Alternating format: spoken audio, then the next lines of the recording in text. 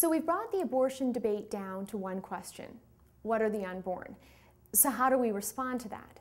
Well, let's begin by looking at what the scientific community says about when life begins. According to Moore and Persaud's embryology textbook, Before We Are Born, Essentials of Embryology and Birth Defects, it says the following: human development begins at fertilization. Although human development is usually divided into prenatal, before birth, and postnatal, after birth, periods, development is a continuum that begins at fertilization. This is the textbook that is used by medical students studying medicine at the University of British Columbia. Besides considering what embryology textbooks say, we can demonstrate when life begins by drawing the following timeline. Grab a piece of scrap paper and pen and draw a line with the age of the person you're speaking to written on the right. Then say to her, "We know 20 years ago you were born, and that 9 months prior to that, fertilization occurred." At fertilization, a person's DNA is determined. For example, whether you are male or female. Because living things come from other living things, we know that the unborn person is alive. And unlike sperm and egg, which are parts of a being, the zygote at fertilization is a whole being with the inherent capacity to move to the next more mature stage of her development.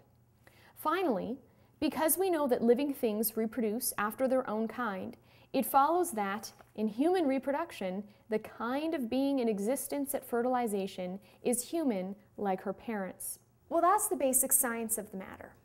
Why then do so many people say the unborn can be killed for reasons we do not kill the born?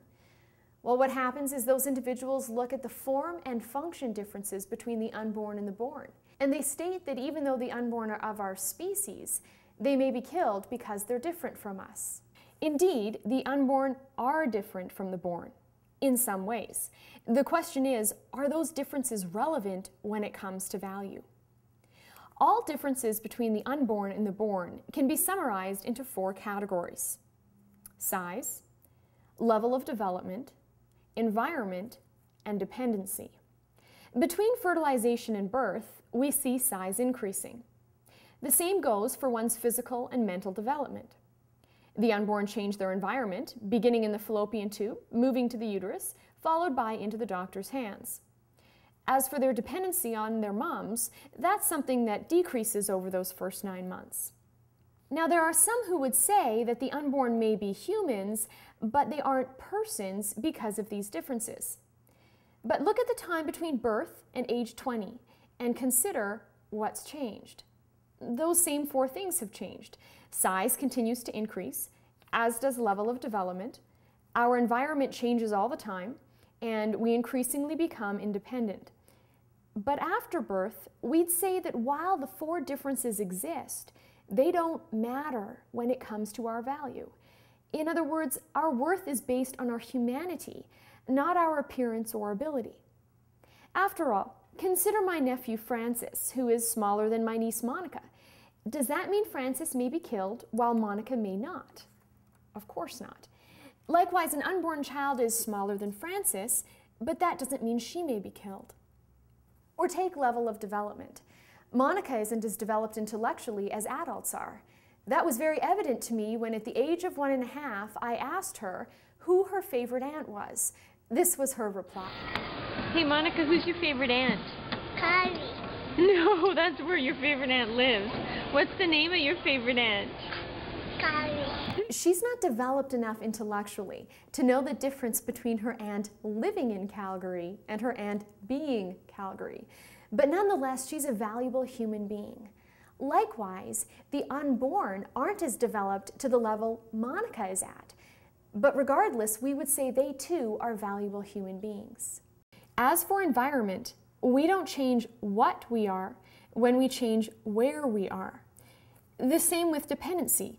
Our right to live isn't rooted in how independent we are. It's based on what we are. Therefore, those who support abortion need to consider these questions. Do we kill newborns because they're less developed than 20-year-olds? Of course not. Why then would we kill the unborn because they're less developed than newborns?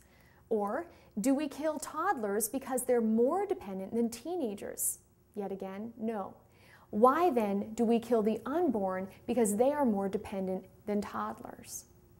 After birth, we'd say that while the 4 differences exist, they don't matter when it comes to our value. In other words, our worth is based on our humanity, not our appearance or ability. Likewise with the unborn, the fact that they are different from us in these 4 ways is irrelevant. They are human, and thus equal to we who are born. Finally, as you look at this timeline, contemplate this. The reason why the unborn are smaller than the born, or why a toddler is less developed than a teenager, is that for the younger one, less time has passed by, and time is reflected in our age. So the question we must ask ourselves is this: do those of us who are older have a right to kill those who are younger? Certainly not in this case, nor when someone is pregnant. To permit abortion is to permit age discrimination, and that must be stopped.